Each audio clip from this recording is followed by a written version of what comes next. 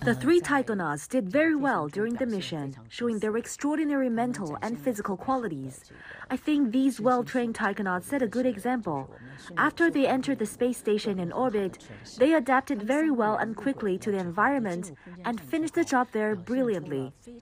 A feature of the crew is that they would experience various configurations of the space station during the mission with the spaceships coming and going. They constantly experienced the changes and did many extra jobs related. They did 3 extravehicular activities which varied from each other.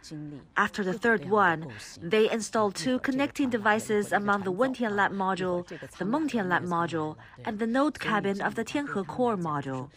This means that the 3 modules of the station were finally linked together. This is very meaningful.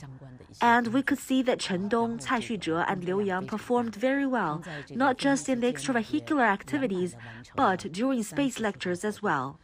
They conducted many scientific experiments, including some extra experiments that they didn't receive the trainings for. They also did some activities like filming videos for the public good. They are just wonderful.